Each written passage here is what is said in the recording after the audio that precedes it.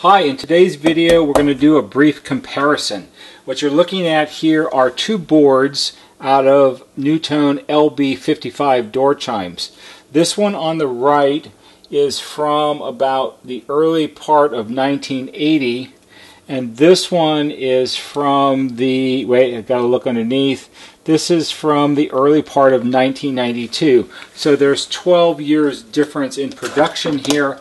But what I was surprised to see, this board came out of a chime that a customer sent to me just recently, along with his NuTone IM5006 master station. Both units need to be rebuilt. And I was a little surprised when I talked to him on the phone initially that he had an IM5006 with an LB55 connected to it instead of a chime module, which would have sort of been the default standard in 1992. So I thought it was kind of unusual, but I figured, well, maybe the original homeowner that had the house built chose it for a reason, or maybe he had an old school installer who preferred to use a remotely mounted separate door chime instead of a chime module.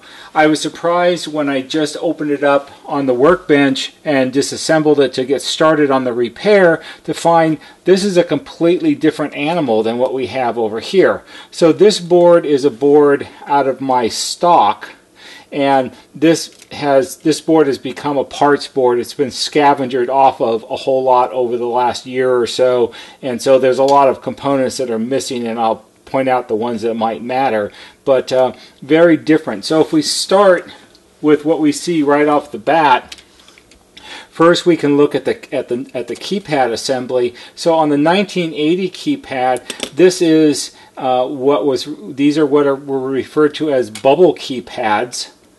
And if you remember, in the late 70s and early 80s, a lot of calculators that you would buy had membrane bubble keypads on them to operate the calculator, and that's pretty much what this is. This assembly here, this piece right here, this is actually made by Texas Instruments, and this was a membrane bubble pad assembly that would have been used on calculators and things, and all NuTone did was they put an overlay over the top of it, which you can see peels off, to indicate which buttons are active to do which features to program the chime. What we have over here 12 years later in 1992 is a completely different sort of keypad assembly. What we have here is, it's sort of a two board assembly. There's a circuit board on the bottom, and you can see all of the solder points, and it's kind of hard to show, but down inside there are little tactile switches like the ones built into the control panel of an IM5006. So this is a much more modern design than what the early models had, and it's probably a lot more reliable, because one of the problems with the membrane bubble keypads is the bubbles lose their seals and they go flat. And then when enough of them go flat, it's like you're pushing all the buttons at one time, and that usually makes the device inoperative. So if we go ahead and lift these up to look underneath, we see a much simplified board layout here than what we had in 1980. Some of the things just to point out that are missing here are a lot of the electrolytic capacitors have been removed. The LM380N, which is the amplifier IC, would be here. That's gone. The little preamp IC here is missing. And the really important bit about this one is, in this empty socket here is where the main microprocessor would go. These early NuTone chimes used either an Intel 8021 or 8022, which is the precursor to an 8080, which is what you would have had in your first home computer.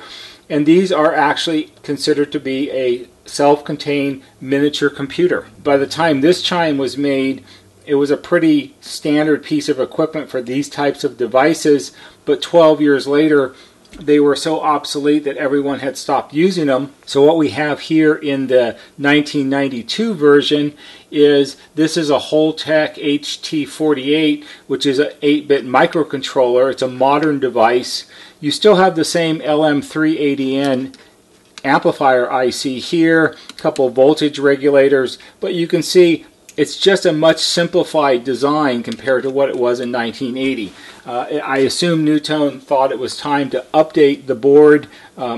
When board designs get to be too old and they have a legacy, that means that they're really expensive to keep manufacturing. There are always less expensive solutions, which is what this became. I just thought it was really interesting because I was really surprised. I don't think I've ever seen an LB55 with a board like this. I know this is near the end of the production of the LB55. I'm not sure how long the boards were made like this. I just thought it was kind of interesting. So why is this one here in the shop? Well, it has the same problem that these usually have, which is it has a really bad hum on it all the time. And one of the things that you can see, which is a potential problem, is this capacitor right here. These are all capacitors. There's a variety of them, big one here. All of these you can see have some sort of colorful plastic sleeve over the outside of them. Here they're blue, these are black, this one's black also. And if you look carefully, let me go ahead and zoom in. You can see on this is the main power supply filter capacitor. You can see it has the black plastic sleeve on the outside with writing on it. And here you can see how it folds over the top, and you have a nice overlap and a nice margin that makes a circle around the top of the capacitor. This is the way it's supposed to be. But let me show you what's wrong with the other one, what gives you a clue as to where some of the problems lie. So if we look at this one here, it has the same black plastic sleeve on the outside, but you can see how it's not folded over the top.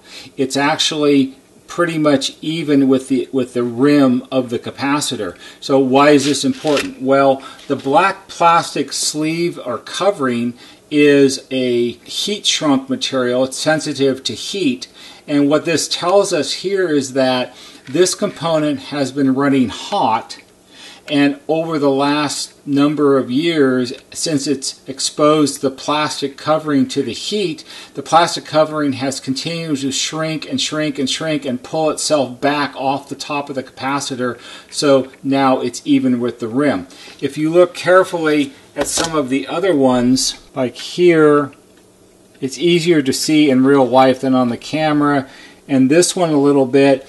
These have sort of the same problem. You can see how the plastic covering is shrinking back over time, and that indicates a failure in those components, and when you have enough of them fail, then circuits go out of alignment and things don't work right. So it's just sort of a telltale sign. It's something you notice right off the bat when you work on electronic equipment.